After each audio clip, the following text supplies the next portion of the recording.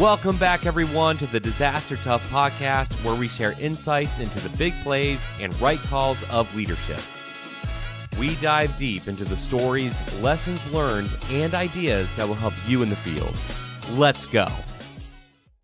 Welcome back to the Disaster Tough podcast. I'm your host, John Scardina. I am so excited for this week's episode. I think every week I get excited. However, my COO, Denny Adams, she's also over the moon. I've heard about Kim Campbell, KC, literally every single day. She was so excited when she decided to come on here, and for great reason. She has over 100 combat missions. She was a fighter pilot.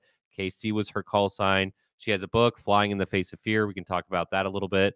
But she goes around and talking about leadership and building teams and doing the right thing and overcoming fear and all that stuff.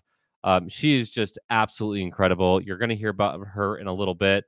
But, with this perspective, as you come into this podcast episode and you're thinking, okay, how does a fighter pilot apply to me as an emergency manager? Or how does a fighter pilot apply to me if I was a fire chief or a police chief?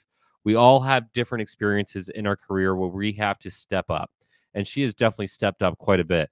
And so as you listen to her experiences, try to apply that to you and see what you can gain from it. But with that, KC, welcome to the show. Thank you so much for having me. I appreciate it. I don't have the opportunity very often to call people by their call sign, so I feel really special doing that. Thank you for allowing me to do that. But you bet. You have quite the resume. I don't know if I can do it justice. Just for the audience sake, can you share, maybe a tenth, because there's so much back there. Can you share a little bit about your background? Yeah, I spent 24 years in the Air Force. I spent most of that time as a fighter pilot, specifically an A-10 pilot. Our mission was to support troops on the ground. As you mentioned, I flew over 100 combat missions in Iraq and Afghanistan, dating back to kind of the 2002 and on time frame. I got to fly about 1,800 hours in the A-10, worked my way up as a wingman and then on to as a flight lead and an instructor in the airplane, and then spent the rest of my career while I was still flying in leadership roles as well. So squadron commander, about 150 people, group commander, about 1,000 people throughout South America, Central America, and the Caribbean. I got an opportunity to life came full circle a little bit, go back to the Air Force Academy where my career began and finished out my career there teaching and then as the director for the Center for Character and Leadership Development. But a great way to close out my career, kind of focusing on the next generation of aviators, of leaders. And now I am a keynote speaker, I'm an author, and really just enjoying this next chapter of my life. I have two boys who are 11 and 15, and they keep me grounded in many ways. Yeah, good fun. But enjoying this kind of next chapter and focusing on leadership development. That's awesome. My kids are 5, 3, and 1 on the way, so I'm a little bit, behind you on that one. Being a dad is like the greatest thing that's ever happened to me.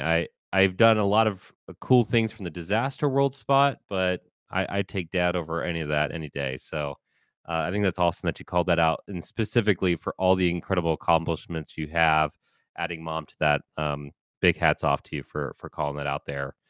For somebody who has done already so many things, I asked you about this a little bit right before we start recording, about, I wouldn't say the adrenaline rush, but the professionalism, the thing that you get from it, from going out, whether it's combat missions or training other people or being up in the sky, whatever it may be. How have you transitioned from a role like that into a new role? We have, and I'll give you a reason why I'm asking.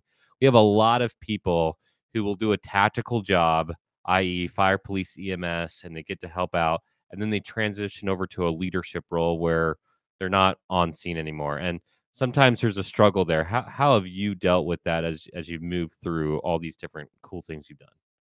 That's such a great question. I think now kind of in this next chapter of my life, I think the thing that I miss the most is the camaraderie, right? And that very specific purpose and passion for what we do. That is always a hard transition to move on to something else, but it's also finding it in a new way. But to answer the second part of that question is, how did I go from being this, tactical fighter pilot, and then you move up the ranks? And I will say, like, I was at the peak of my flying career, right? As a young captain. So just kind of starting off, hours in the airplane, like very, very good at what I was doing. And then all of a sudden you're put in these leadership roles. You're not quite hanging out as much in the vault and studying. And, you're just, it's a little bit of a transition of like, you don't want to lose your game. You still want to be totally credible and capable. Now you have all this added responsibility, and it's pressure in a new way, to lead, set the example. And that still requires credibility and capability. Absolutely. And it just, for me, it was something that it evolved over time, as I increased in leadership roles, trying to kind of find my way and knowing that I probably wasn't as good as I was when I was that young captain, especially as a colonel. And it's just, again, I think there's something important about when you're a leader being humble and approachable, as well as that credible piece. And so just knowing that some of the young people, they are the best in the airplane. They are the best at the tactics. They are the best at kind of the threats and being willing to learn from them. I mean, that's really just what I took all the way through, is never stop learning, especially learn from the members of your team. The L3 Harris Extreme 400P radio solves problems and is specifically designed for emergency services. How do we know? We field tested it with medical, urban search and rescue, and collapse and confined structures. This radio is amazingly tough. Check out the L3 Harris Extreme 400P radio at l3harris.com right now. How do you spell Doberman Emergency Management? EOP, OEP, HVA, HMP, Thyra, TTX, Drone, PDA. Whenever you need an expert, Doberman Emergency Management field experts are there for support. Contact an expert at DobermanEMG.com today. CBRNE Convergence, the world's largest conference for the non-conventional threat, is heading back to Orlando between October 28th and 30th, 2024. With 3 days of workshops, lectures, and interactive sessions delivered by speakers from around the world on the latest issues and approaches to CBRNE and hazmat. Make sure to claim your early bird discount by registering now at cbrneworld.com/event/Orlando. Okay, first of all, that's super humble of you to say that. So I don't know if I believe you, because I'm gonna guess you've always been at like the forefront of everything. When you like walk into a room, everybody like pays attention. So I bet that is very humble, the way you're saying that. I will say, for me, going from getting the call and going out to a wildfire, going out to a hurricane, again, not fighter pilot, but for me, in my world, hey, that's pretty exciting and fun. I want to be a part of that. And that level of professionalism.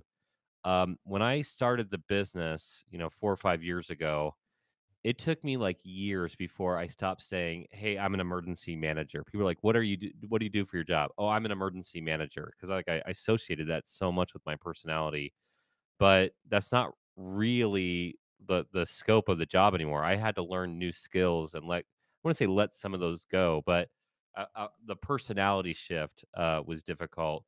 Funny enough, you mentioned the camaraderie. Every military person I've had on the podcast has said that one way or the other. They all miss that moment. I'm surprised that the authors don't get into a room and there's not a whole bunch of camaraderie. But how do you like now move forward now that you are in these roles? You talked about, hey, finding excitement in other ways now. From a leadership standpoint, and having to step into those roles and taking on some of that humility that comes with learning a new skill set, whatever it may be, you still have to scratch the itch though somehow, right? Like you still have to. I have to find ways to find joy. How do you do that? Yeah, I think that's so true. You need to find ways to find that joy, to find those things that really add value. And for me, part of it is getting involved with charitable organizations. I spent my entire career as a pilot who supported troops on the ground. Hmm. That was a huge part of my life. It was like this passion that I had. And so when that stopped, when I stopped flying, there was like this part of me that felt like, it stopped. Like it was like, how do I get that feel back? And for me, I joined the board for the Special Operators Transition Foundation. And the whole idea is that now we are helping these special operators transition from the military to the civilian world and find a new career and find a new path. So now I'm still helping support our troops on the ground, just in a different way. So it's finding things like that, that bring me passion, that bring me joy, that feel like I can fulfill that piece of me that quite honestly felt like it was missing for a little while. Can I ever replace flying an A-10? No. I mean, there's something about flying that airplane that's just pretty amazing. But, I still get my adrenaline rush at mountain biking, hiking, skiing, you name it. So That's awesome. it's finding passion and purpose, just sometimes in a new way.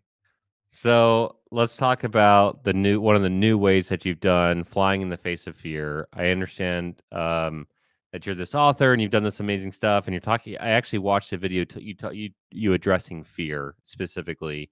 Can you talk about kind of what the book's about and why you specifically wrote it about that? Yeah, I think throughout my career, I think back so many times in different moments where I felt fear and one didn't want to admit it. But it was usually like fear accompanied with something else, like nervousness or excitement, whether it was starting basic training, just the excitement of finally going to do what I wanted to do, but also being really nervous, right? I don't want to screw this up. I want to be able to perform. It was walking into my fighter squadron on day one, like this young, new pilot that was going to be the only woman in the squadron. There was a lot of pressure that I put on myself, but I was still really excited. But there was still this fear of like, well, to be honest, fear of failure, right? Fear of not meeting expectations. It was taking on a new leadership role, having this fear that, I did want to live up to expectations. I wanted to live up to my own expectations. And, so excitement and nervous at the same time. It was, my husband left for a 1-year deployment to Afghanistan. It was the fear of like, can I do this on my own? So I say all those things because I think we do face fear in our everyday life. It doesn't always have to be life or death. Certainly a lot of your listeners and a lot of the people listening in, it is life or death, but it can be fear of failure, of change, of the unknown, of all of these things. The reality is that we face that fear. It is all about what we do with it that matters. Like it's normalizing the fear and then just focusing on, okay, you feel that way. Now it's time to step up and take action. And so that's what the book is about. That's incredible. As you're talking about that, it reminded me of a story that Margaret Larson shared with us. She's a medevac pilot for Special Forces, a good friend of mine that I went to Georgetown with, and so shout out to her. But she was talking about all the different ways that you experience fear and anxiety and how you overcome it. She's doing awesome stuff now in the private sector with a nonprofit. Funny enough that you brought up the nonprofit thing as well. So there's a lot of overlap there. But how do I ask this in a polite way to everybody's listening? For somebody who has dealt with life and death situation, who's dealt with combat missions, is it when you see people struggling with the everyday stuff, is it hard for you to say something like, oh, I recognize that could be difficult for you?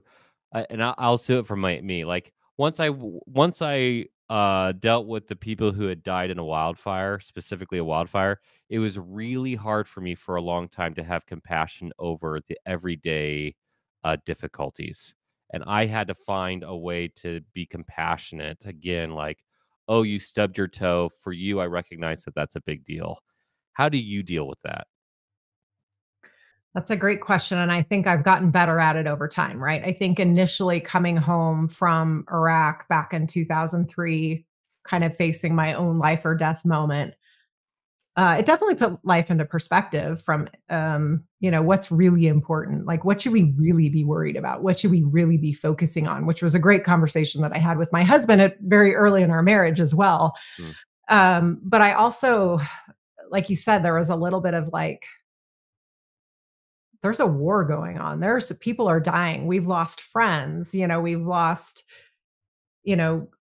troops on the ground. Like, how are we focusing on some of these things that are so important? And I honestly, I felt angry for a while. I was just like, how is the rest of the world, the rest of the people in the United States, how are we not more aware and following what's going on? And, and I think over time, it's just an understanding that when you're not in it, sometimes you don't see it and you don't feel it in the same way. And I just kind of had to come to grips with that those of us that are in it in the moment, like we're very close to it. And in some ways, I don't want other people to have to feel that. So there's that side of it as well. But I think also, as time has passed, I also recognize that, I have felt fear and doubt and worry, especially in leadership positions. And is it the same as a life or death situation? I don't know. Fear is generally fear, right? And so to me, it's all about like, however you feel is how you feel, but what you do with it is what matters. And so it's the, pushing ourselves outside our comfort zone, outside of what we feel like we can, sometimes the doubt that we have that we can actually go do it, right? That we're capable of doing it. And to me, that's what I focus on. I'm not there to judge how anybody else feels, whether they feel doubt or worry or nervous. My goal is like, how do I help you move beyond that? When you hear about a challenge, are you the type of person who like wants that challenge? If somebody says you can't do something, does that make you want to do it even more? Like if you were indifferent before, are you now not indifferent? I definitely am all about a good challenge. Yeah. Um, Yeah, I so, could it's the way you ask that because the only thing I wanted to do as a middle school, high school, like my only goal in life was to go to the Air Force Academy. Hmm. It was like my goal. I was going to the Air Force Academy. I was going to become a fighter pilot. And so I put everything I could into that, right? I worked hard. I studied. I just played sports. I had all these extracurricular activities. And then one day, my senior year, about April timeframe, I opened the mailbox and I get this letter, and it had the Air Force Blue stationery, super excited. It's a thin letter, though. I should have known better. And it said, thanks for applying, but essentially you're not good enough. Try again next Oh, year. man. It was a rejection letter. Hmm. And it was devastating. I mean, I won't lie that I was totally devastated and upset. And thankfully, I had these mentors and coaches and parents that were like, hey, if this is your goal, don't quit. And so I decided I would write the Air Force Academy a letter every week and let them know, hey, I could do 10 more push-ups or 10 more pull-ups, like whatever it is, I'd let them know. And I still want to go. If somebody turns down their spot, like count me in. I eventually got an acceptance letter right before basic training started. But I'll tell you what, that rejection was like a little fire for me. It was like, all right, you told me no. Well, now I'm going to go show you that I belong here, not just belong, but I am going to excel. And I would end up going on to lead the cadet wing. So all 4,000 cadets, I graduated at the top of my class and #1 in military order of merit. I don't know. Would I have done as well if somebody hadn't told me no? Had like proposed that challenge, maybe, but it sure did light a fire for me. So there is something about, somebody challenging me on something that I can't do or I shouldn't do, or maybe they don't think I'm good enough to do. I do have a little bit of like, okay, that's fine. Glad you think that way. I'm going to show you all otherwise. Yeah, freaking Barbara Walters saying your name, I saw that on the clip. The reason why I asked that is because the few people I've met who have done absolutely incredible things like yourself, there's something inside of them that I find is fascinating. I would hope that I have that a little bit too, but the ability to do hard things often is associated with people who are unyielding when somebody tells them no, and or that can translate to the situation as well, right? The people that I find, my friends who maybe struggle during hard moments, it's because they naturally recoil when things get hard. And I find it fascinating to ask people like yourself who are like, no, how dare you? I'm gonna not only did you get in, but you became #1. Of course you became #1, right? Like you're not a person that I would I think it would be wise. I don't think it'd be wise to dismiss you because I think you're gonna show up. And that's pretty cool to be able to hear your perspective on that. Your motivations, I'm sure there's lots of different things that motivate you. from a leadership standpoint, especially as you transitioned out and you're looking at these things and you're flying in the face of fear, as you've talked about. Um, how do you? What advice would you give to people who need that sense of motivation, especially as they're seeking to motivate others? Well, I think a lot of it for me, my personal kind of motivation is based on service to others. And I think, Mm. that is part of being a leader. It's service to others. And if we can explain our why, right? The why behind something, I think that helps other people with their motivation for things. So, as a leader, when I would be out at different units visiting my young airmen, you know, yeah, it's the military. I get it. I can just tell everybody what to do, right? That authoritarian way. That doesn't really work all that great. There are moments where it might need to in a chaotic situation, but I think if you can build trust, you can build connection, you can build buy-in by starting with why, right? Simon Sinek, great book. But start with why, explain the why behind things. I think that goes a long way to just helping people, especially at lower levels of an organization that don't always get to hear it. Explaining that down to our youngest soldier, our youngest airman, our youngest firefighter, whatever it is, just talking through the why behind decisions, thinking. I get it. We don't always have the time to do that, but when we can make the time, when we can create those connections, really build that rapport with our team, I think that goes a long way. That goes a long way into just creating kind of a common purpose, a common connection, that common sense of service to something else, something bigger and more important than just ourselves. I love that the fact that you quoted Simon Sinek. I love starting with why. I think that's a fantastic approach. I think it's a wise approach to get people to be led by passion and by a sense of mission and a sense of servitude, or at least serving others. The one of the worst things I think I've heard either a leader or a parent say, which is often said by both, is "do it because I said so." And people miss an opportunity to learn. Now, there are moments where if you're if you have a leader, and everybody has a leader that they have to pay attention to, sometimes you do just need to do the job, and there is that. Those who question every decision are not very helpful. However, there is a time and place, and even if you don't have the time or place right then to say, let me walk you through this, there should be that moment. And if people can, I have found that most of the time, if you can walk people through your thought process of why you're doing A to Z, they're more likely to follow you anyways. And if you do that enough times, they will stop asking because they have built that trust.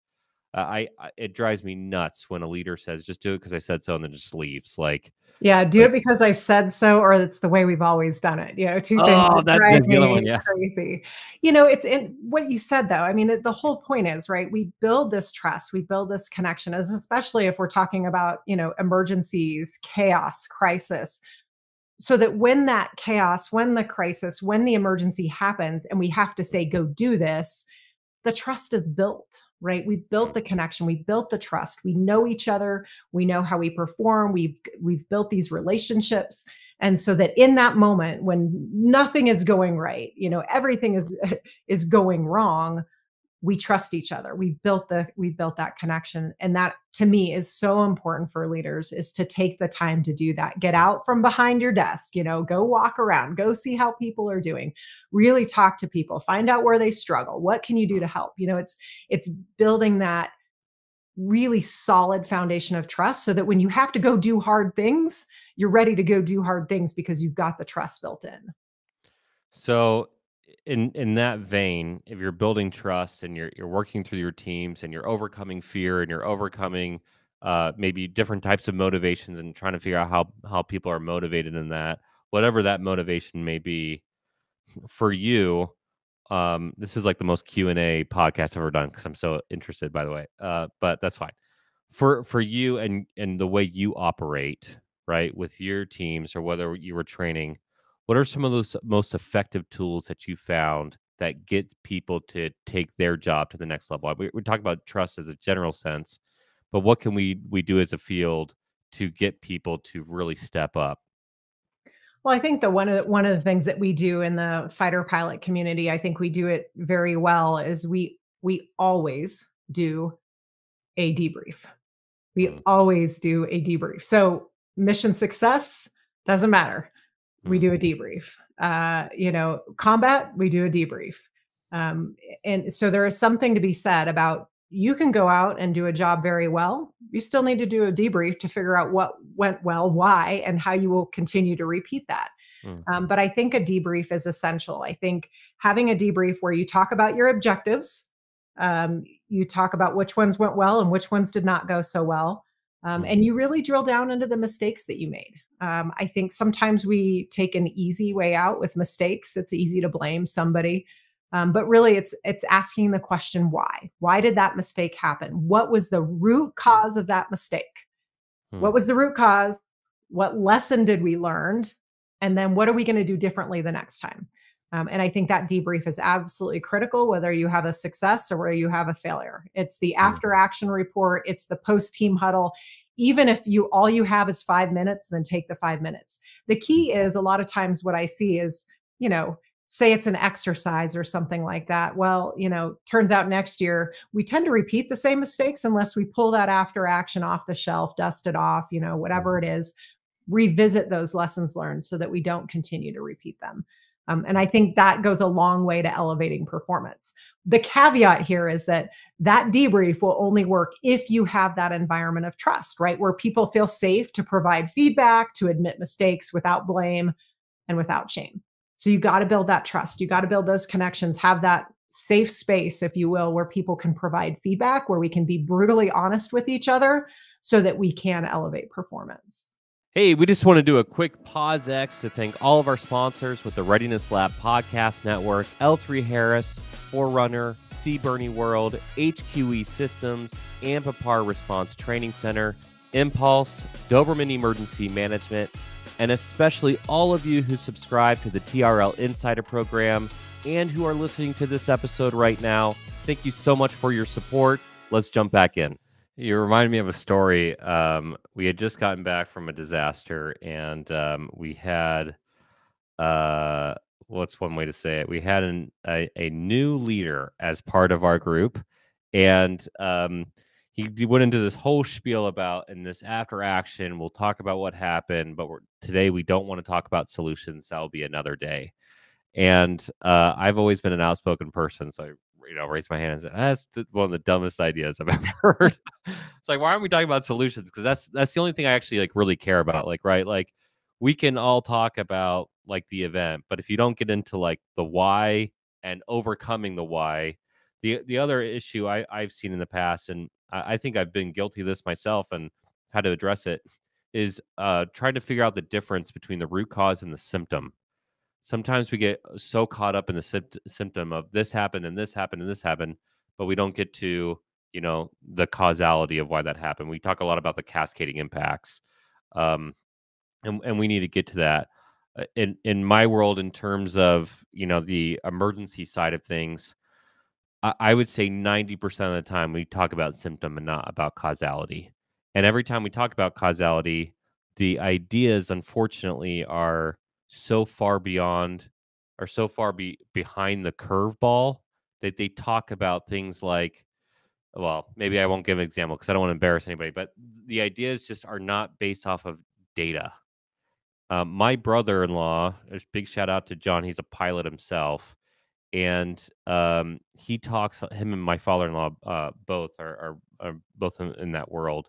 They talk about in the pilot world, nearly 100%, so 99.9% of the time, if there's an issue with the plane, it's pilot error, it's human error, and they talk about that. And so, just curious on your world and thinking about that specifically, overcoming human error. What is the best ways to address human error, and what are the some of the worst ways to address human error? Like, how do we actually deal with this problem? So first I'll say, human error, right? We hear it all the time. Pilot error, it's probably the leading cause and, of emergencies and fatalities and when things go wrong. And that's hard, right? Because now you're potentially putting blame on somebody. I think one of the things that we do is that we really try to focus on, all right, yes, that person may have done something wrong, but what can we learn from that? So that next time when this happens, and to me, I'm pretty passionate about this idea of sharing those lessons and experiences. Part of the reason I wrote the book. I will tell you that after being hit with a surface-to-air missile over Baghdad, I'll make a long story short. Please don't make that short. Oh my gosh, that's like the one story. Please don't make that one story short. What? You were hit by a surface-to-air missile? Yes. So back in That's normal. 2003, yeah, it wasn't really great. Back in 2003, while supporting ground troops, I was flying an A-10 over downtown Baghdad, and we had done a few passes. We knew there were threats in the area, but coming off my last rocket pass, I just felt and heard this loud explosion at the back of the airplane, and I knew immediately that I had been hit, right? It was no doubt in my mind. The jet nosed over, points down at Baghdad below. I kind of did the cursory pull back on the control stick, and absolutely nothing happened. Just completely now plunging to the ground out of control. I remember looking down at the ejection handles thinking, it's about the last thing I want to do, right? Is potentially eject into the hands of the enemy. And so, thankfully kind of revert back to my training, right? All of my training kicks in this one moment where it absolutely has to, and was able to get the jet in our backup emergency system and get it climbing and away from Baghdad. But that trip home, right? So I survived the initial hit over Baghdad. I have a very heavily battle damaged airplane that's not flying spectacular. We'll put it that way. Very difficult to fly home. But the thing that I remember on that way home, after being hit with a surface-to-air missile, after recovering a damaged airplane, was all the stories of the pilots that had come before me that had been in a similar situation. So there were 3 pilots that had flown during Desert Storm who had been in this backup emergency system. It's called manual reversion. It's flying an airplane essentially on kind of the cranks and cables, like old school flying without hydraulics. But I remembered their stories, right? I remembered the lessons learned. And even though those pilots weren't with me that day over Baghdad, their stories were, right? Those are the things that I remembered most. So yes, the first pilot that attempted to land in manual reversion, he was killed when he crashed on landing. It was it his fault? Was it pilot error? Well, there wasn't a lot that we didn't know about the system. And so he did what we always do on landing, which is we pull the power back. And unfortunately in this backup system, that did not go well. But I knew that story. And so I knew that when it came time for me to try to land this airplane, that I was not going to do the same thing. We learn from that. And so as hard as those things are, and, just we lose people in this business. And the idea is we learn from it every time. Like it's something that we want to learn from, and that every pilot along the way gets better.